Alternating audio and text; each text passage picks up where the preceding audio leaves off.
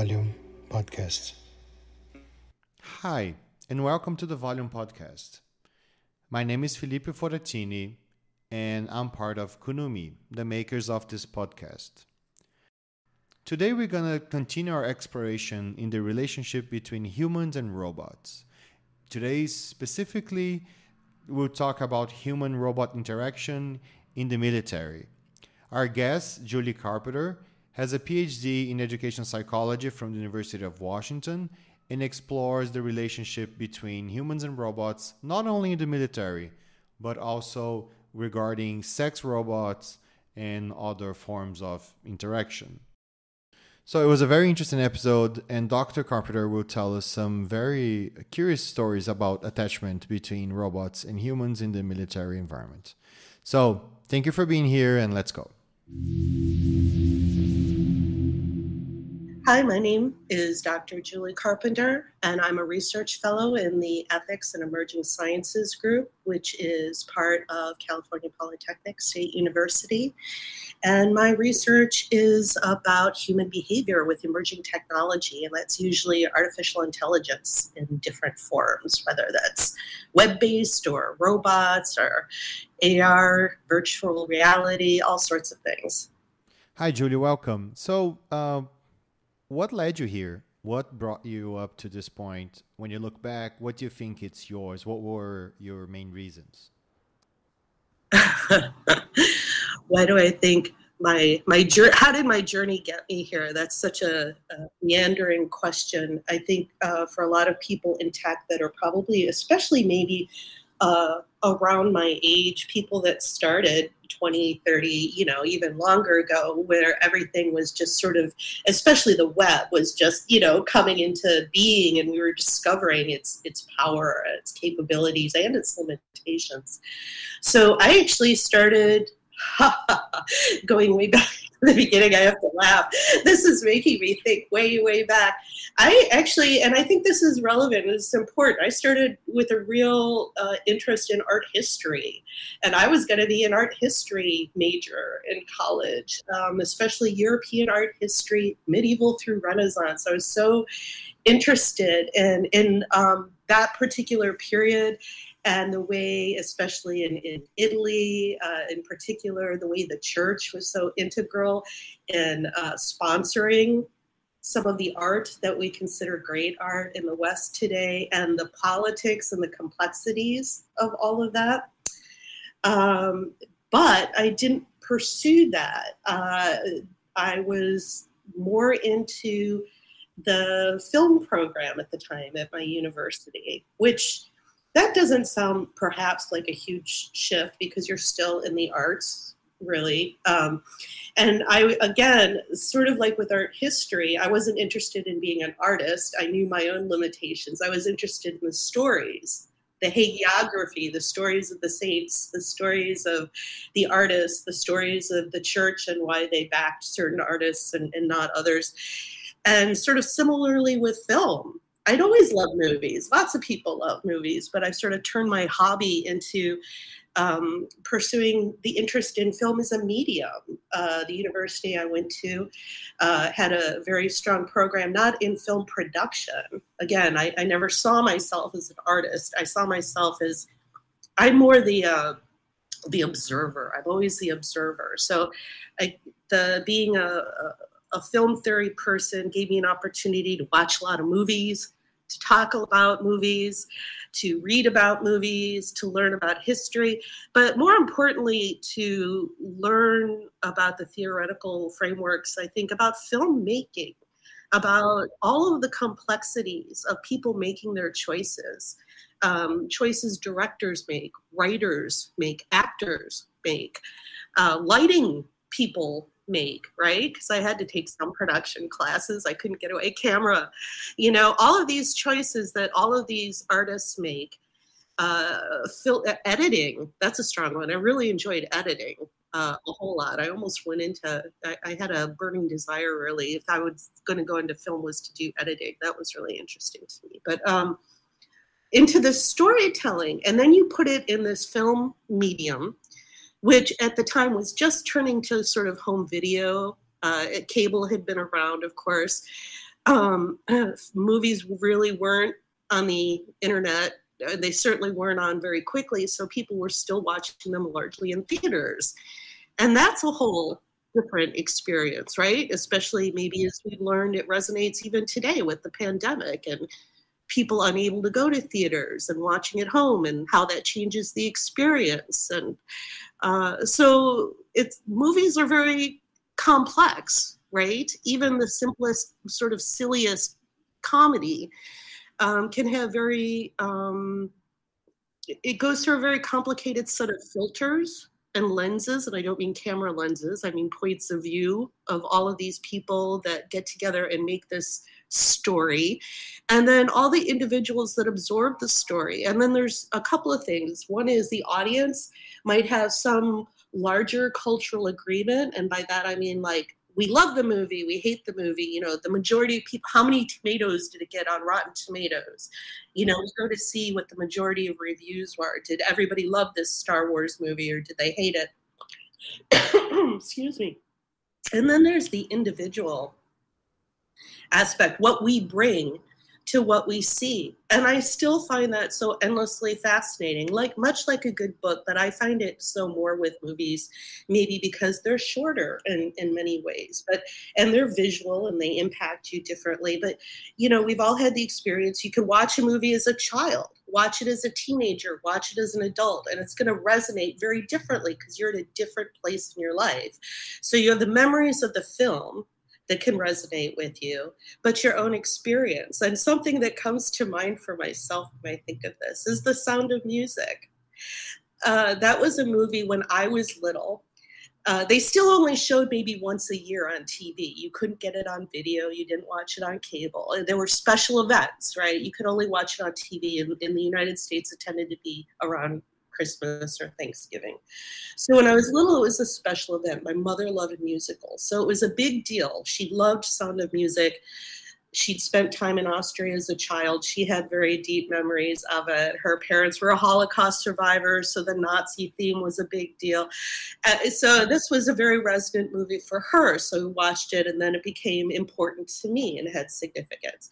As I got older, boy, did I love the character of Liesel, who was the teenage girl who I think a lot of little girls, maybe especially at that time, the 70s, the 80s, whatever, would just admire her. The actor and the character are lovely, beautiful, elegant. She does ballet, she sings, right? And you're not looking at her with any sort of a critical eye as a child, right? So as a little girl, I wanted to grow up and be Liesel. And then as I got older, I realized her boyfriend was a Nazi. And she made some really poor decisions in her life, even though she ended up, you know, siding with her family at the end. But I became more critical of the choices Liesel made. And now as an adult, I can sort of forgive Liesel, which sounds ridiculous. My grandparents were Nazis, or, you know, Holocaust survivors, whatever. But, you know, it's a story. It's based on a true story, but this part is completely, you know, made up. I can remove myself. I can go, this story was situated in this time and it was made, you know, 20, 30 years after it took place, you know, and I understand it from an adult perspective, and I've sort of come full circle. Well, I can enjoy it again. I don't enjoy it with that same sense of fantasy and magical thinking I did when I was 5 years old.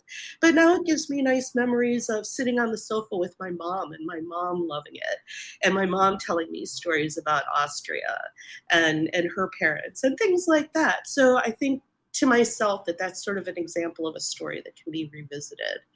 So having said that, that was a big part of my journey, which sounds weird because then I went into tech. I went into communications. I lived in Wisconsin, the Midwest of the United States. Not a lot of film jobs out there. And somehow, again, I hadn't really seen myself in film. I didn't know really what I was going to do with that degree. Honestly, I didn't. I went into communications.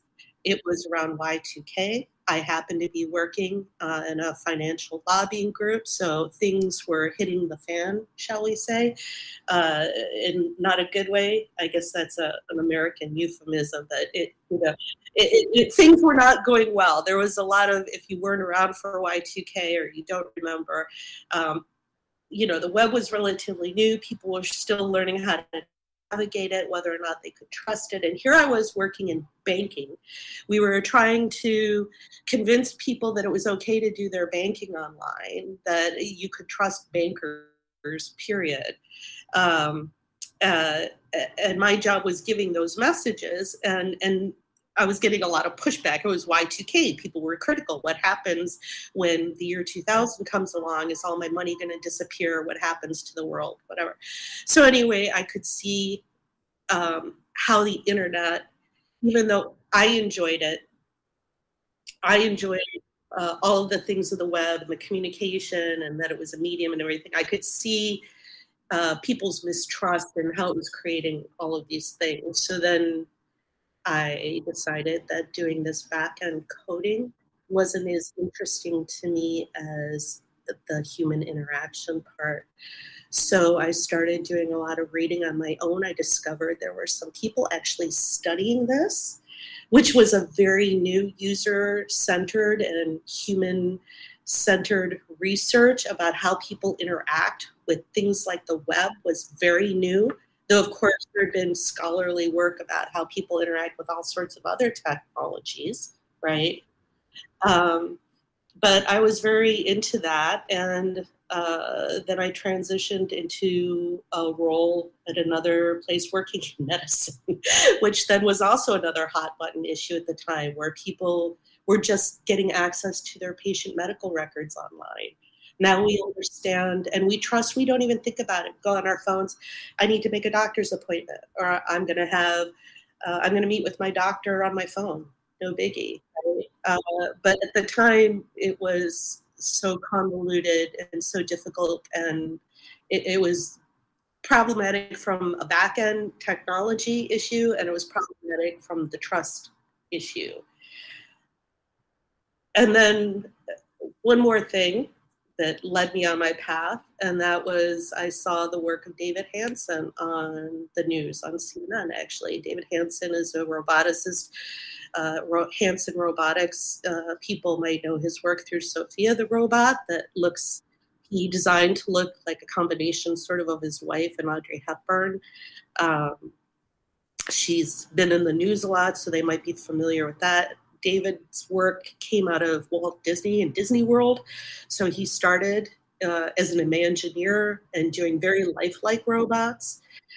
I had no idea that robotics was moving so swiftly in such a lifelike direction, that it was even possible. Now, David had invented at the time a synthetic, it's called an exoskeleton. People might think of it as sort of like an artificial skin to put on robots, called Frubber. And I think he still uses a version of it today. At the time, it was the most lifelike type of skin out there. And it was just, his work is still amazing from an artistic standpoint. He's a great artist and visionary in that way. And anyway, it inspired me to look deeply into robots. And to me, at the time, robots were just like blowing my mind as the ultimate medium to sort of test all of these theories I was learning about all the decisions people make in creating something like this. So many decisions. There's the research that has to be done, the technology that's available, the technology that has to be invented, all the people who invented every little piece of it, from the hair, the skin, the eyes, how it moves. You know, you got the sensors, the motors, the batteries, does it walk? Is it balanced? And that's the thing, the technical side is moving as rapidly as the artistic side at this point in the early to mid 2000s. So at one point, robots, were more like R2-D2. If they resemble people at all, if you say R2-D2 is human-like in that it's got something that resembles two arms, it's something you recognize as a head, right? It's human-like that way. But they would move around on wheels or things like that if they moved at all. now robots were all of a sudden not only able to stand, but then within a few years they were walking, tethered to something, but walking in place. Then they were walking untethered. That, you know, and then it was very rapid. That and all of these things really intrigued me about when people start coming across these science fiction robots in our everyday lives. That's a lot of complicated science fiction technology coming at you very quickly, right? And I say science fiction because that's where we reach back to as a point of reference when we haven't encountered something before. And these are things that are in our physical space. You can turn them off like a computer, but they're still in your space. And there are just all of these questions I had that I figured the only way to work in the field that wasn't even called human robot interaction at the time, but the only way I could figure out anything about this was to get my PhD. So that was the very long and winding road to how I then went to University of Washington, I was very welcomed by College of Education. I started in College of Engineering, but actually College of Education is the one that welcomed me really about the nuances of that human interaction with robots, especially, so my degree is in educational psychology, which is, my focus was about how people learn in formal and informal environments. So a formal environment you might think about as school or at work, where you have specific training or education or a curriculum, right? And informal learning is how we learn from other people, how we learn from the world around us, how we learn from culture, without even necessarily, you know, you're not doing it like on purpose all the time, right? You absorb it. So my work is usually culturally situated. I don't always work with robots, but I have quite a bit. So just, yeah, that's the long and winding road about my work. Thank you so much for that. I truly have a passion about this question, and I love the long answers. So I love to see, you know, all the details and paths that led you somewhere, because, you know, we're all asking the same questions. I'm asking these questions. So, you know, where will this lead me? I have no idea. So, how's your work today? So, how do you translate this path into work? To work? That's a good question. So, wow. Uh, so this path has been very interdisciplinary, as you can see, even though I ended up specifically with a certain degree, that my background and my interests are very interdisciplinary. And in academia and in the world, people say that that's great. But the truth is that can make it very difficult for people to pigeonhole you when they want to hire you for something, right? So it's been a little, it reminds me of something Cliff Nass said. Dr. Cliff Nass was a mentor of mine. He sadly passed away now, but he was a professor at Stanford in this field. It reminds me of something he said to me a long time ago. He was incredibly successful as a scholar and very influential. And I'm not comparing my work to his, but something he said resonated with me. And that was basically that every time he wrote a piece or spoke about something that was very popular and captured the public's imagination, then he was pigeonholed in that for a long time. So he wrote about like web-based digital assistants and things like Clippy, right? So then for a long time, he was like the Clippy guy. You know, he wrote a book about how people, you know, interact with computers. Then he was like the computer guy. He wrote about robots. He was the pigeonholed as the robot guy for a couple of years. So I find that can be I don't want to say a problem, but it can be a challenge as a social scientist when people don't sort of see that the connecting dot is I'm interested in human behavior. So the technology for me, I can intellectualize any technology. Some it really fascinate me, like robots sort of endlessly fascinate me, but I can really intellectualize most technologies and be interested in them because I'm interested in how people interact with them. And that's the similarity that resonated with me, like that Cliff said. So when you say, how does that turn into work? I say sort of all over the place. I've worked places where my work has been strictly like human behavior with things that are web-based, human behavior with things that are robots. I've done a lot of work in that area, and people might have heard generally not about my book because my book has a very small nerdy niche, but just in general about soldiers sometimes becoming attached to robots, and that's sort of based on some military research that I did a few years ago.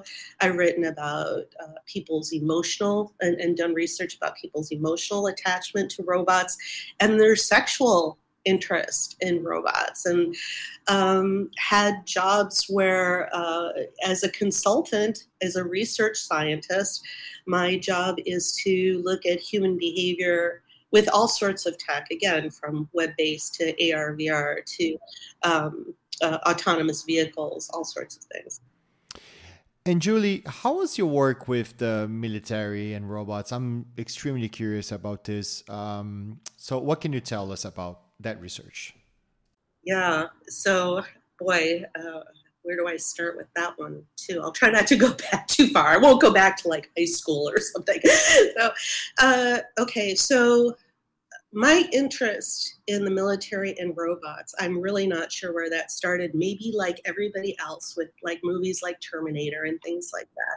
Because again, I'm not going to dismiss science fiction. Before robots were part of our world, right? And we got to experience them through storytelling and fables. And actually, I'm going to go back just a tiny bit because the storytelling is important here.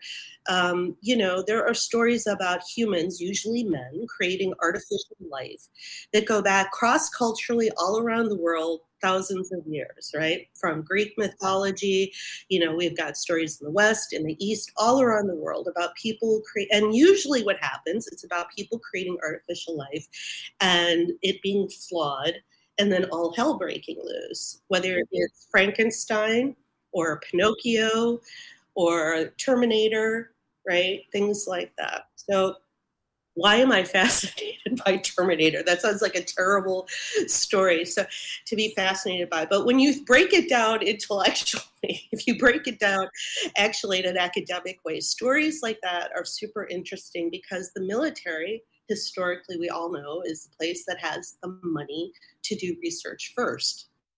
Usually they can invest lots of money in all kinds of scientific research that they think is going to have positive outcomes for warfare, one way or another, tactical strategy outcomes, whatever it is.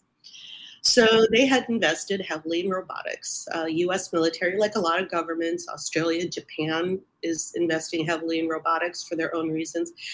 And that in itself is very interesting, right? Because military, so first of all, it's got a military lens. So we understand the outcomes are going to be to either keep people safe, to harm people generally, right? Then the military is such an interesting closed odd microcosm of culture. On the one hand, it's highly structured. You literally, during induction or a basic training, it's commonly known as, you go through those 6 to 8 weeks or whatever it is, depending on which branch of the military you're in. They literally reteach you how to do everything. They teach you, like, for example, how to tie your shoes the Army way, brush your teeth the Army way, make your bed the Army way. You're taught how to sort of be yourself, a new version of yourself very quickly, culturally. You become indoctrinated into this, and you need to be. It's a very careful cultural thing. They need people to be able to react according to orders without being critical, right? And that's the point. and to bring people up to a certain level skill set. So it's a very interesting cultural environment, but yet people from all sorts of backgrounds enter the military. People who maybe had no choice monetarily, economically, people who did it because there's a history of their family entering the military, did it for college money, did it because they were convinced by a cool commercial, did it for, personal reason, all sorts of reasons. So you get Black people, white people, brown people, all sorts of people, levels of education. Super interesting environment, right? To me, anyway. Then you add robots. Where do I start? Well, literally, as somebody doing their dissertation, this was my dissertation topic. Where do I start? I was lucky. I had, not lucky. In all the research I did, one of my initial contacts, because this was not military funded research. Let me be clear. This was funded by my research center at school. So there was no military funding. I had no in to the military. One of the people that I met, who was a recruiter for the Army, and he worked at a base that happened to be within an hour from me. And he said, you should be talking to explosive ordnance disposal folks, or otherwise known as EOD, commonly known as maybe the bomb squad people. So what they do is they disarm any unexploded ordnance, whether that's IEDs or improvised explosive devices, mines, chemical weapons, nuclear weapons, weapons in the air, weapons, underwater, weapons on land. It's a very dangerous job. And because of the nature of their work, they've been using robots in the military for the last 30, 40 years. Different iterations, of course, some much clunkier. It still tend to be clunky. They're, as the nature of their work changes and as robotics has changed. So it's important to understand that this is a group of people who now use robots in their work every day because it can keep them at a safe distance or a safer distance from the unexploded ordnance. Again, these are people who have a history of working with robots. They're educated about how to work with the robots. They understand what they are. And it's a very critical tool. I should mention these robots do not resemble people at all, at least the robots when I was working with this group of folks. At the time, too, there were only about maybe 5,000 people as EOD, maybe. They don't release the exact numbers.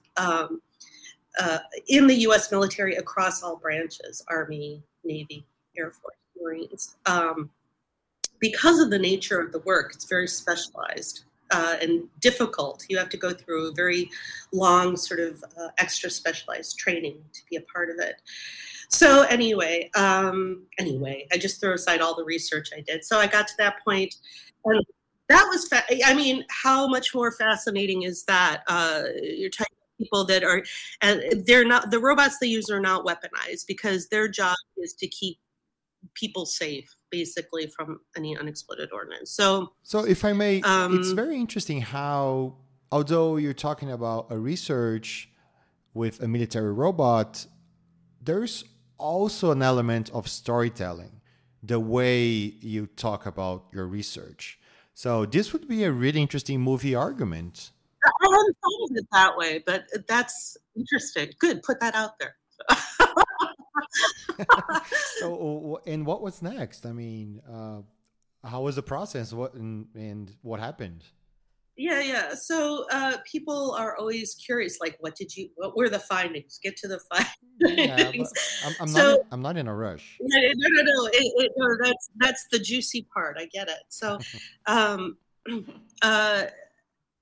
I had the opportunity to speak to 23 people, 22 of which were men and one woman. And frankly, at the time, that was almost about correct demographically because it was very male dominated at the time. It's sort of getting better in a way. 23 people, if you're looking for statistical significance, I do need to talk about this. This is not about statistical significance. This is not experimental research. This is what's called exploratory work. So these are more like case studies. You present the work. It's rigorously analyzed. I interview people was one form of the data I collected, which is analyzed in its own way. And one of the ways that you present this, what's called narrative data, when people share their own experiences with you, is when you come across significant patterns across data and within what they say, you can present that as stories. Like you said, you can tell the stories. You say, this is one significant pattern of experiences that we found. And these are some of the stories and anecdotes that the soldiers shared. So one of the storylines was definitely, so I should say that I asked people, I did a short question and answer of structured questions before and at the end of each interview. And one of the questions I asked was for them to describe a robot in their own words. And at the beginning of the interview, they would have very rote, often almost memorized, a robot is a mechanical device that blah, blah, blah. They always used unanimously the word, mechanical, something machine-like, I would ask the same question, tell me in your own words what a robot is, define a robot for me, at the end of our interview. And the answers then, after they had reflected, were so different. That alone was interesting to me, because then they would say, after they had talked about it, and talked about it with me, who is a stranger, who they felt was not going to judge them and had a sympathetic ear, right? Then they would say, and I'm not one of their buddies, right? So no one's going to make fun of them or anything. So it's a safe space, as we say. They would say, now that I think about it, we did treat it a little bit like, a mascot or a buddy or even a girlfriend, in that, I slept with it in the cab of the truck all the time, and we called it this girl's name or whatever. So they started to give it attributes that were either human-like or animal-like. So that was interesting. Yeah, and some people go, yeah, but people do that to guns, to boats, to cars. Well, that's a little different. Guns and boats and cars, you don't tend to give complete separate personas to, as if they're living and telling their own stories. That's not typical. You might name your car, but you don't necessarily give it its own storyline and treat it, celebrate its birthday or when you've had a successful drive together. But there were a lot of rituals people were connecting these robots. And again, playful, not that they gave meaning that this robot was the same meaningful relationship as a human, not at all, or that it was the same meaningfulness even as an animal, a canine unit. But this robot in some ways takes over that role. It takes over a critical and dangerous role that in the past a human would have had to do to approach the unexploded ordnance, and humans still have to do when the robots can't do it, or what a canine would have had to do. Furthermore, the robots tend to be smaller. There's a couple models they use. One is about the size of a backpack, and one is much larger. It tends to be used for things like disarming vehicle born IEDs, things like that. But they're still smaller than full-blown cars. They move in your space. People know that they're controlled. They're only somewhat intelligent, right? They're controlled remotely. People know that, but that gives them, it gives you the illusion that this robot is autonomous, that it's making decisions that are smart. You don't get that feeling with a gun, with a boat, with an automobile yet, right? That it's making its own decisions without you, that it has a sense of autonomy. And we have, again, because we're at this point culturally where robots are new to us, even if you are in the military and everything and having this experience, where we still have this science fiction priming about our expectations that inform that. And, I found that a lot of the names for the robots were either, often they were female, not surprising, named after girlfriends, significant others, celebrities, uh, pop stars, things like that, but also given pet names, dog names in particular, again, because this is a role that would often be taken over by canine. Also named after popular robots in movies, right? So they definitely had those science fiction references. So what's significant about these findings, too, is that we know anecdotally people can think an Aibo puppy robot is cute, or that they can have an uncanny feeling, right, about something that's a human-like robot. We know this anecdotally. But we also knew anecdotally there were reports that soldiers were interacting with robots in these ways. But nobody had had an opportunity or the time to look at it from a social science viewpoint and say what's actually really happening and emerging. I want to be clear that not all soldiers reported this. There did seem to be an age difference.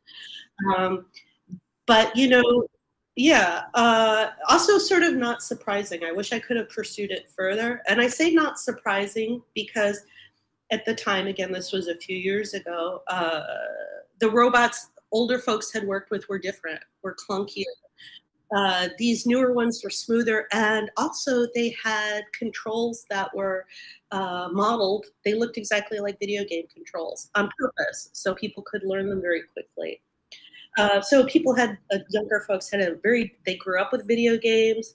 This was a natural interaction. And let me just add another finding was that the operator saw the robots as an extension of themselves. So it's like an avatar for them. They would say, the robot is my eyes at a distance. It's my arms at a distance. It's my hands at a distance. It is. It's a representation of themselves in a different physical space. Like you see in video games where people might have a common experience where you can get attached to an avatar, right? You created it, you molded it, you might make it look like you might not, but it has some of you in it. It represents you in a different space, right? In a virtual space. And there were similarities to how the operators felt about the robots. So did that change how they worked with the robots? That's, I'm not going to make calls about that because that wasn't sort of the purpose of what I was investigating in that work. But the thing is that robots are changing. The U.S. military and other militaries around the world have said specifically they're turning to more human-like and animal-like robots, dog-like robots, human-like robots. Very specific reasons. It's not to spook people or anything, but that tends to be what it does, right? The theory is that, for example, a four-legged or quadruped robot can move on a lot more different terrains nimbly than a tracked or wheeled robot or a two-legged robot. A robot that is shaped like a human can use human-like tools, interact. Think about the world as designed for human shapes, able-bodied human shapes usually, but still human shapes. So it makes sense in a lot of ways to have a robot that can move in those spaces. And also when you're talking about teleoperation, if I'm a human being and I'm wearing sensors and I'm operating a robot at a distance, whether that's in outer space or an EOD robot that's 50 feet or 100 yards from me, if I'm wearing sensors on my hands, my head, my legs, whatever, and I'm moving, it makes sense then, right, for the robot to move in that way. So I feel that, that the relationship people have with these robots is only going to get more complicated. And that means decision making is going to get more complicated. It's going to change our culture. It's going to change a lot of things.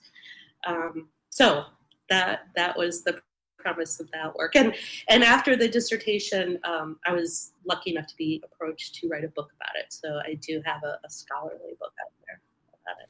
That's cool. And but there's something that comes to mind is that in this relationship, also, if the soldier does its work wrong, it blows the robot up. So this is I'm already anxious about it. I'm not even controlling any robots. Yeah, so that sense of loss was real for some soldiers. I was very interested in, did it affect their decision making, right? We're talking about very critical decision making in the moment. And a lot of soldiers in general, regardless of their mission of service, will say, unless you're in, a conflict or war right then, it can be a lot of downtime, and then you're called to action, and then a lot of adrenaline and critical decision making and everything. So from a physical standpoint, you have a lot of hormones running through your body. You're called to make very critical life-changing decisions in the moment, right? So I was interested in, does it affect how much are people attached to these? So I'm glad you brought that up. The soldiers I talked to said it was no question, if in the moment, clearly people are more important than these robots or anything else. That wasn't a factor. And I'm glad you asked. I want to be clear about that. But my question is, as these robots get more lifelike, I think that could be problematic. If you're sending a robot that resembles a dog, you've named it, you have little rituals for it, you celebrate successful missions with it. What's going to happen when you send it out there? Now, this is not to question the soldier's ability at all. And I think that if that becomes a challenge culturally, people will shift past that very quickly and understand that this is a specific tool. But I think from a social science point of view, what's also interesting is this adds to the body of emerging work that we're considering robots as their own social category. So we're not quite seeing them as animals or humans, right? We don't, so you see a lot of headlines, as you get into the sex robots and the love robots, are people going to love robots instead of people? Or people, what if you have robot caretakers? Is that as you're older, is that the most horrible thing in the world? It's not about replacing human care, human friendship, human bonding, animal bonding, any of that. It could be about, and I think it is, a new set of social categories. And humans are great at categorizing socially, everybody around them. That's how we navigate life. We code switch, right? We decide how much we're going to share and how we're going to regard other people. You walk past people on the street, and in the United States, you don't generally say something. If I was, taking an evening walk, and maybe in another country, maybe in a small town in Italy, and people smile and say hi to each other, and they're strangers in the evening, right?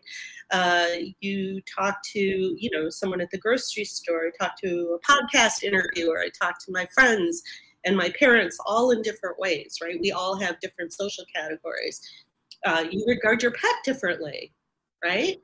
That's its own similarity. And I think that's how we're sort of seeing robots emerge. And how does impactful research changed you and changed your vision of the world? Okay, I have to say the military research I did,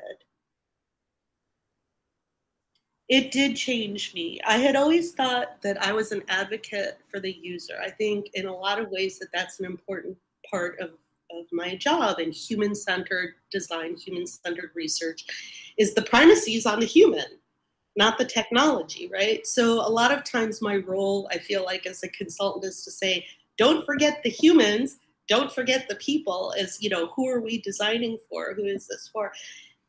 But I think the military research I did, even though I knew intellectually what they had gone through as soldiers and experienced as explosive ordnance disposal personnel, was work I could not fathom. But when I heard their stories, just about their everyday work, about the dangers of it, about things that they had seen or been through, that I mean, I can't lie. To this day, some of those things haunt me. And I think that as a social scientist, as anybody who works with people who are in pain or have suffered trauma, uh, that no matter how much you want to professionally remove yourself, those stories are going to stay with you. They're not just stories, right? They're written down. And you can remove yourself from. Someone has trusted you to share those with you. And quickly, I'll share an anecdote because I think it's important to what you said. I usually did those interviews one-on-one. I very much wanted to give them that space to talk about anything. There was one person, a male soldier, I was going to speak to, meet with at a cafe, and his wife was a little like, who's this woman? Who's this college student? Which is funny. I think she had a weird mental picture of me that wants to meet you in a cafe for an hour. I'm not sure what was going through her head, but whatever, So I said she can come and observe, but I would really appreciate it if she sat at a different table so we could have our own space. But so it was very unusual situation, but that's fine. And after he and I had talked, and he had shared some pretty grisly anecdotes about what he had been through as an explosive ordnance disposal thing. And afterwards, she came up to me very moved, and she could overhear what we were saying, but she didn't interrupt, which, points for her. And she said, he talked to you and told you things he never told me. And I said to her, that's not because he and I mean, partly because we had a rapport, but it's because I'm a stranger and he's trying to save you the pain of what he went through. He's protecting you, I think, It's because he loves you, right? It's easier to talk to me about it. And that was great for him. And it was great for me to get a better understanding of things.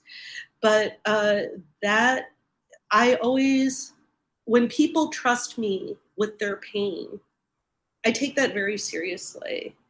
And that never goes away. I keep it in my heart. And the same when any users, really. But frankly, I do work a lot with people who have been traumatized or have been hurt or have been judged about their relationships with robots. When I talk about people who love robots and have sexual relationships with them, and sometimes have very complicated emotional backgrounds. And I feel very protective of them. And I think that that's okay. I think that that can be good as a social scientist, and for me to be transparent about it, to say I care about them as humans. That's what motivates me in my work. And their stories don't turn me off to the work. It makes me more motivated to take my role seriously. It need not be the glamorous role. It's behind the scenes, right? I'm just a nerd who collects people's stories and analyzes them and says, here's what I found out. And sometimes people pay attention and sometimes they don't. But I take that very seriously, and their stories all stay with me. Well, Dr. Carpenter, I think I can completely relate to what you just said. So how do you see this in 10 years, in the near future? In the military, I definitely see more human-like and animal-like robots.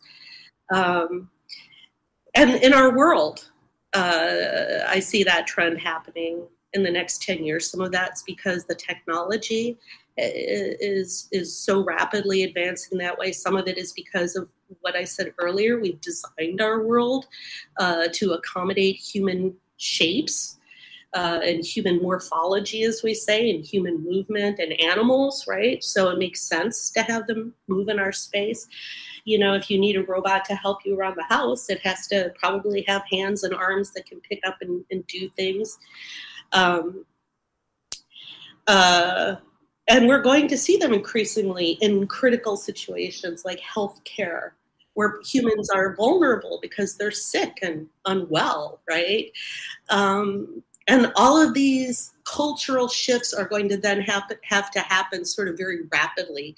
We don't have a lot of time to respond and shift in culture. We've gone from wow, what are robots someday in the future, like the Jetsons with flying cars, to holy crap, we have actual robots in our spaces.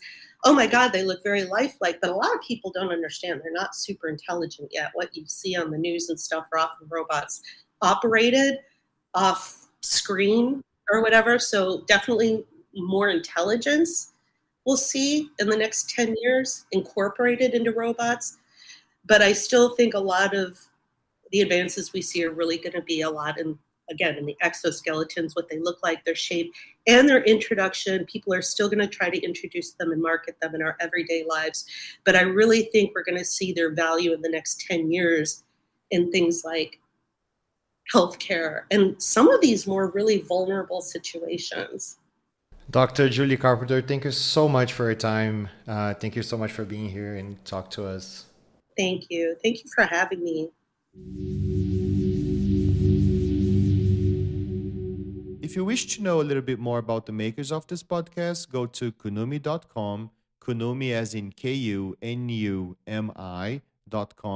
or follow us on Twitter at Kunumi Lab, Kunumi LAB. Thank you. The Volume Podcast.